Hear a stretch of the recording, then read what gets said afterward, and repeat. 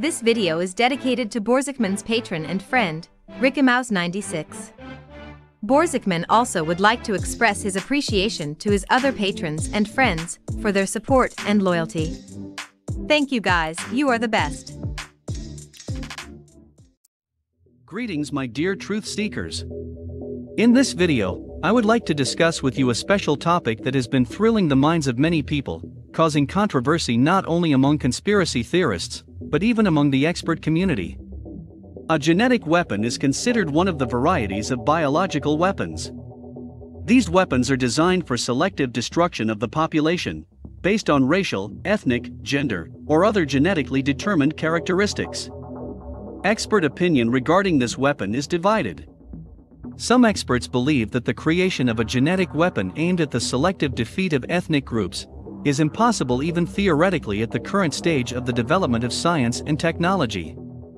However, there are some experts who claim that genetic weapons exist, and these weapons are even being used by the special services of some countries for their own selfish gains.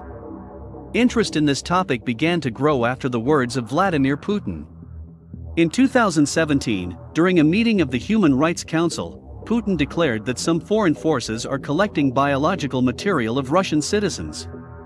That Putin statement caused an outbreak of emotional controversy in the media and social networks, with the participation of not only relevant scientists, but also ordinary people. In fairness, it should be noted that Putin's words are not without foundation. Back in the summer of 2017, the U.S. Air Force announced a tender on the official public procurement portal for the supply of 12 samples of ribonucleic acid molecules and synovial tissue of Russian citizens. According to the terms of the tender, donors must be citizens of the Russian Federation, Caucasians, without injuries of the musculoskeletal system, with negative tests for human immunodeficiency virus, hepatitis B, hepatitis C, and syphilis. After Putin's statement, the Americans tried, if not to justify themselves, then at least to clarify this weird situation. The spokesman of Air Education and Training Command, Bo Downey, said that the department specialists are working to identify various biomarkers associated with injuries.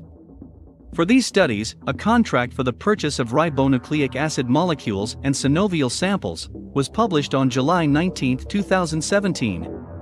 Initially, the request didn't indicate the desired place of origin of the samples, but samples from Russia were required to continue the study, since the previous supplier provided biomaterials of Russian citizens. The lawyers explained the role of the Pentagon in this story by the formal departmental affiliation of the medical institution. My friends, these weird statements of the Americans have raised even more questions. Why could not the first batch of biomaterial be taken from the same American pilots, who are obliged to provide it simply by contract? After all, the Pentagon is going to treat the joints of American pilots and not Russian ones. I personally would like to look into the eyes of the original contractor who smuggled from the Russian Federation the Pentagon's order. Yes, it was the real smuggling. Indeed, back in 2007, the newspaper Kommersant declared that there was an unofficial ban on the export of biological samples in Russia. According to an anonymous source, the ban could be related to the FSB report on bioweapons and assumptions about the development of genetic weapons against the Russian population.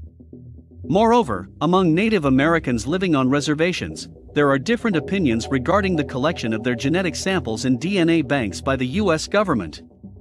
Many Native Americans are convinced that government agencies can use DNA to wipe out certain cultural or ethnic groups, including with the help of genetic weapons. Against the backdrop of recent news, such statements don't seem so unfounded. It became known that the specialists of the Defense Advanced Research Projects Agency intend to deprive offspring of malarial mosquitoes and other insects that pose a danger to humans. It is planned to do this with the help of a drug, in other words, a virus, that affects reproductive function. The United Nations has already reacted to this, expressing concern that these technologies can be used for military purposes. The specialists of the Defense Advanced Research Projects Agency don't even hide that they are working on the development of genetic weapons. According to them, these weapons are being created against dangerous insects and rodents. However, many experts are confident that this weapon will be used for military purposes. Even worse, such technologies are already available not only to large states with their almost unlimited financial resources, but also to private laboratories that can be run by God knows who, including mentally unstable geniuses. Nearly the same things were with nuclear weapons. Back then, the Americans and Russians needed super expensive projects that all the brilliant minds were working on. And now, in the 21st century, everyone can easily create the so-called dirty bomb.